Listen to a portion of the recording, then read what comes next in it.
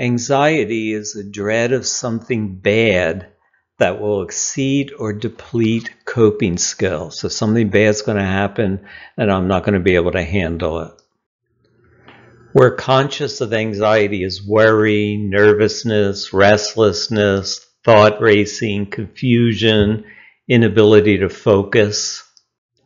To transcend anxiety, view it as a yellow light, not a red light. It's not telling you to stop. It's just telling you to be careful. You're crossing a boundary, doing something different.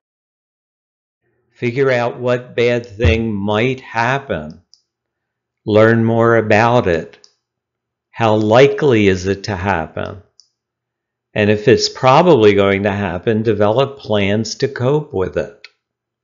We have a course on anxiety if this Transcendence webinar isn't enough to help manage it. Sorrow, an acute form of sadness, occurs when we've lost something of value.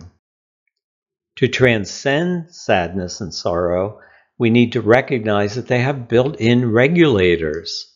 If we don't blame, deny, or avoid them, they correct themselves over time through their hidden motivation to create more value.